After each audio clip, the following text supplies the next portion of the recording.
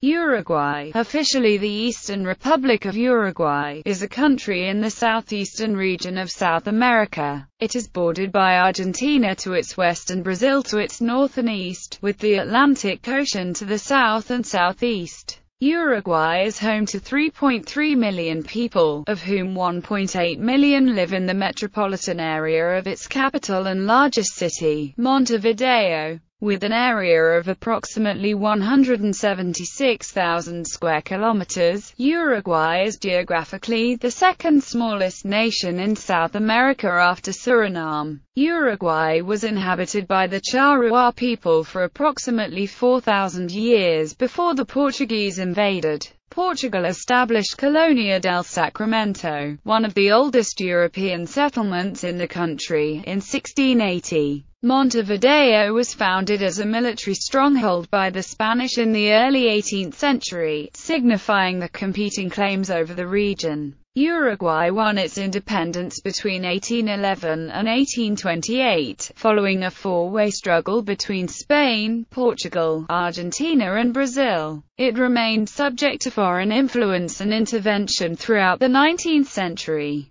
with the military playing a recurring role in domestic politics until the late 20th century. Modern Uruguay is a democratic constitutional republic, with a president who serves as both head of state and head of government.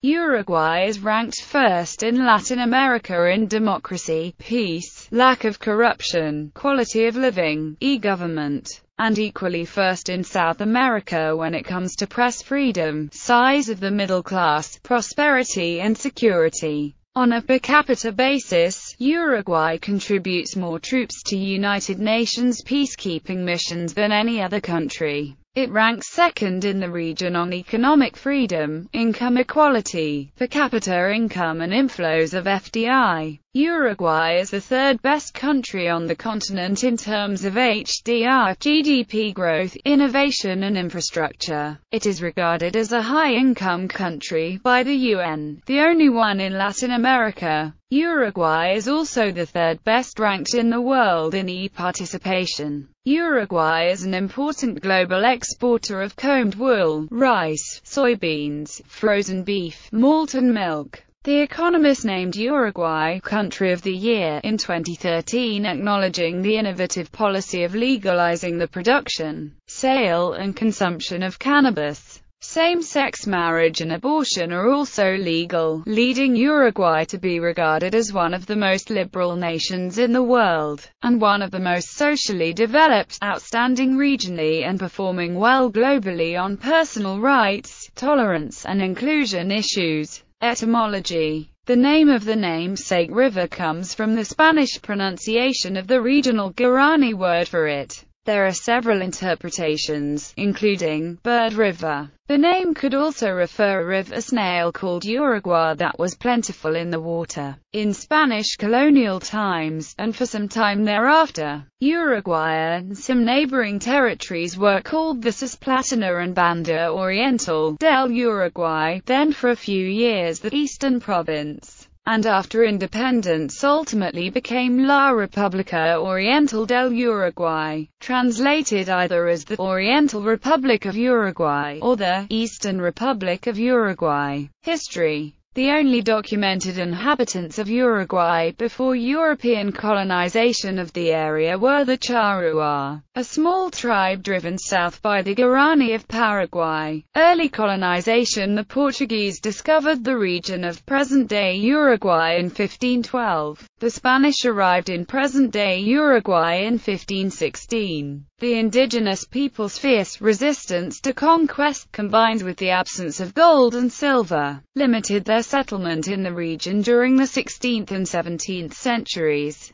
Uruguay then became a zone of contention between the Spanish and Portuguese empires. In 1603, the Spanish began to introduce cattle, which became a source of wealth in the region. The first permanent Spanish settlement was founded in 1624 at Soriano on the Rio Negro. In 1669–71, the Portuguese built a fort at Colonia del Sacramento. Spanish colonization increased as Spain sought to limit Portugal's expansion of Brazil's frontiers. Montevideo was founded by the Spanish in the early 18th century as a military stronghold in the country. Its natural harbor soon developed into a commercial area, competing with Rio de la Plata's capital, Buenos Aires. Uruguay's early 19th century history was shaped by ongoing fights for dominance in the Platen region, between British, Spanish, Portuguese and other colonial forces. In 1806 and 1807, the British Army attempted to seize Buenos Aires and Montevideo as part of the Napoleonic Wars. Montevideo was occupied by a British force from February to September 1807. Independence struggle in 1811, José Gervasio Artigas, who became Uruguay's national hero, launched a successful revolution against the Spanish authorities, defeating them on 18 May at the Battle of Las Piedras. In 1813, the new government in Buenos Aires convened a constituent assembly where Artigas emerged as a champion of federalism, demanding political and economic autonomy for each area, and for the Banda Oriental in particular. The assembly refused to seat the delegates from the Banda Oriental, however, and Buenos Aires pursued a system based on unitary centralism. As a result, Artigas broke with Buenos Aires and besieged Montevideo, taking the city in early 1815.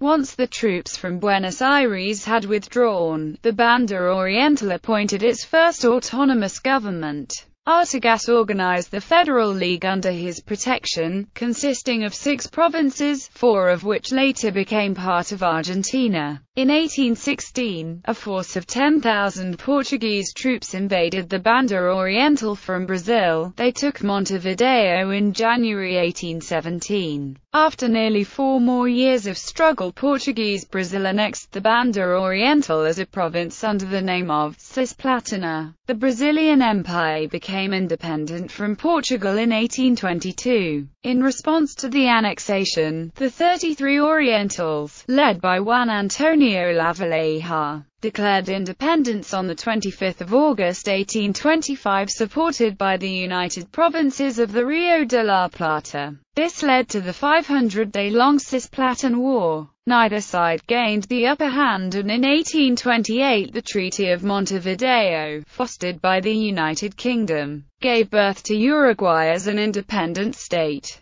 The nation's first constitution was adopted on 18 July 1830. Blancos Colorados conflicts. At the time of independence, Uruguay had an estimated population of just under 75,000. The political scene in Uruguay became split between 2 parties. The conservative Blancos, headed by Manuel Uribe, representing the agricultural interests of the countryside, and the liberal Colorados, led by Fructuoso Rivera, representing the business interests of Montevideo. The Uruguayan parties became associated with warring political factions in neighboring Argentina. The Colorados favored the exiled Argentine liberal Unitarios, many of whom had taken refuge in Montevideo, while the Blanco president Manuel Uribe was a close friend of the Argentine ruler Manuel de Rosas. On 15 June 1838, an army led by the Colorado leader Rivera overthrew the president, who fled to Argentina. Rivera declared war on Rosas in 1839. The conflict would last 13 years and become known as the Guerra Grande. In 1843, an Argentine army overran Uruguay on Uribe's behalf, but failed to take the capital. The siege of Montevideo, which began in February 1843, would last 9 years.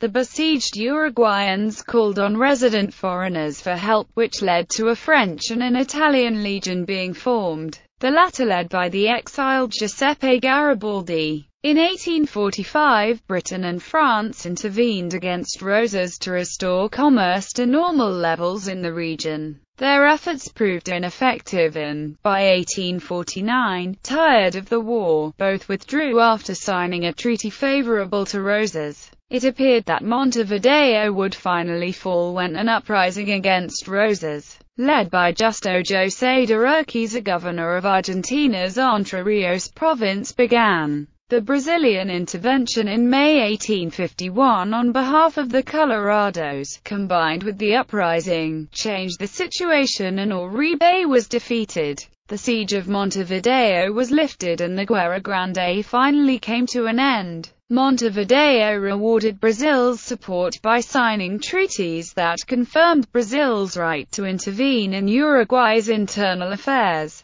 In accordance with the 1851 treaties, Brazil intervened militarily in Uruguay as often as it deemed necessary. In 1865, the Triple Alliance was formed by the Emperor of Brazil, the President of Argentina, and the Colorado General Venencia Flores, the Uruguayan head of government whom they both had helped to gain power. The Triple Alliance declared war on the Paraguayan leader Francisco Solano Lopez, and the resulting Paraguayan War ended with the invasion of Paraguay, and its defeat by the armies of the three countries. Montevideo, which was used as a supply station by the Brazilian Navy, experienced a period of prosperity and relative calm during the war. The constitutional government of General Lourenço Batlle y Grau was forced to suppress an insurrection led by the National Party. After 2 years of struggle, a peace agreement was signed in 1872 that gave the Blancos a share in the emoluments and functions of government, through control of 4 of the departments of Uruguay. This establishment of the policy of co-participation represented the search for a new formula of compromise, based on the coexistence of the party in power and the party in opposition. Between 1875 and 1886, the military became the center of power. During this authoritarian period, the government took steps toward the organization of the country as a modern state, encouraging its economic and social transformation. Pressure groups were organized and had a strong influence on government. A transition period followed, during which politicians began recovering lost ground and some civilian participation in government occurred. Mass immigration and development. After the Guerra Grande, there was a sharp rise in the number of immigrants, primarily from Italy and Spain. By 1879, the total population of the country was over 438,500. The economy saw a steep upswing, above all in livestock raising and exports.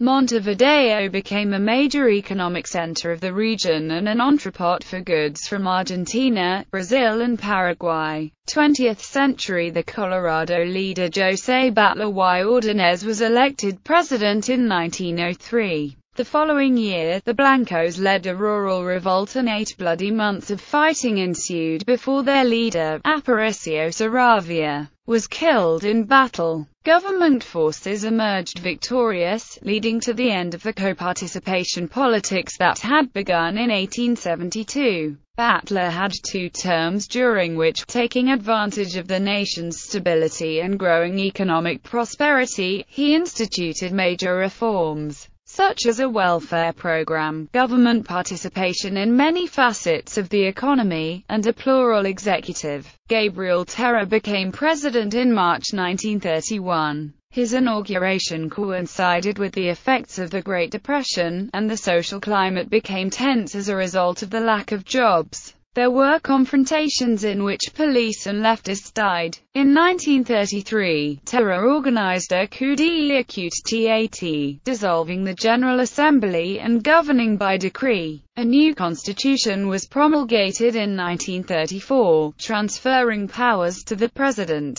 In general, the Terra government weakened or neutralized economic nationalism and social reform. In 1938, general elections were held and Terra's brother-in-law, General Alfredo Baldemir, was elected president.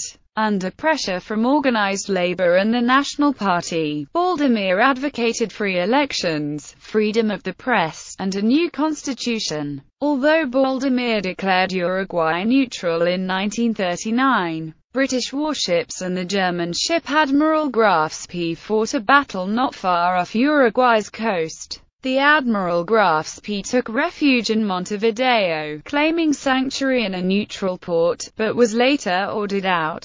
In the late 1950s, partly because of a worldwide decrease in demand for agricultural products, Uruguayans suffered from a steep drop in their standard of living, which led to student militancy and labor unrest. An armed group known as the Tupamaros emerged in the 1960s, engaging in activities such as bank robbery, kidnapping and assassination. In addition to attempting an overthrow the government, President George Pacheco declared a state of emergency in 1968, followed by a further suspension of civil liberties in 1972. In 1973, amid increasing economic and political turmoil, the armed forces, asked by the President Juan Maria Bodaberry, closed the Congress and established a civilian military regime. Around 200 Uruguayans are known to have been killed and disappeared, with hundreds more illegally detained and tortured during the 12-year civil military rule of 1973 to 1985. Most were killed in Argentina and other neighboring countries, with 36 of them having been killed in Uruguay. Return to democracy. A new constitution, drafted by the military, was rejected in a November 1980 referendum. Following the referendum, the armed forces announced a plan for the return to civilian rule, and national elections were held in 1984. Colorado Party leader Julio Maria Sanguinetti won the presidency and served from 1985 to 1990.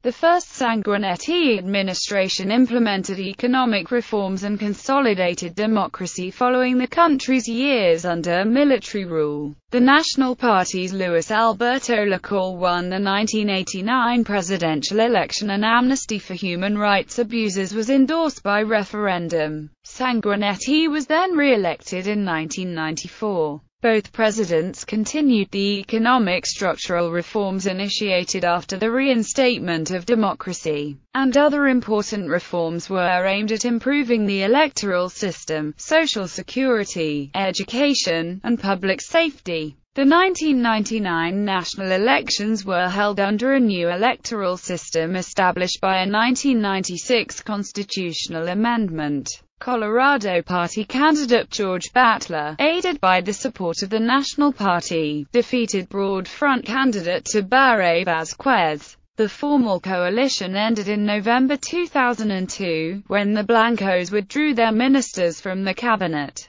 Although the Blancos continued to support the Colorados on most issues, low commodity prices and economic difficulties in Uruguay's main export markets caused a severe recession. The economy contracted by 11%. Unemployment climbed to 21%, and the percentage of Uruguayans in poverty rose to over 30%. In 2004, Uruguayans elected Tabaré Vázquez as president, while giving the Broad Front a majority in both houses of parliament. Vázquez stuck to economic orthodoxy. As commodity prices soared and the economy recovered from recession, he tripled foreign investment, cut poverty and unemployment, cut public debt from 79% of GDP to 60%, and kept inflation steady. In 2009, José Mujica, a former left-wing militant who spent almost 15 years in prison during the country's military rule, emerged as the new president as the Broad Front won the election for a second time. Abortion was legalized in 2012, followed by same-sex marriage and cannabis in the following year. Geography. With 176,214 square kilometers of continental land and 142,199 square kilometers of jurisdictional water and small river islands, Uruguay is the second smallest sovereign nation in South America and the third smallest territory.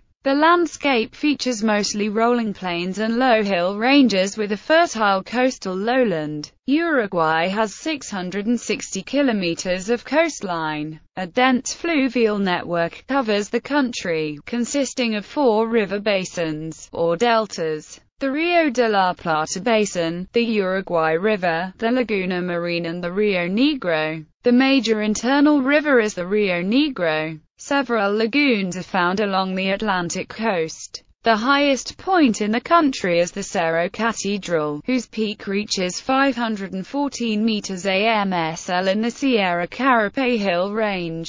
To the southwest is the Rio de la Plata, the estuary of the Uruguay River. Montevideo is the southernmost capital city in the Americas, and the third most southerly in the world. There are 10 national parks in Uruguay, 5 in the wetland areas of the east, 3 in the central hill country, and 1 in the west along the Rio Uruguay. Flora. Uruguay has about 2,500 species distributed in 150 biological families, both native and foreign. Cabo, or Erythrina crista, is the national flower in Uruguay. Climate.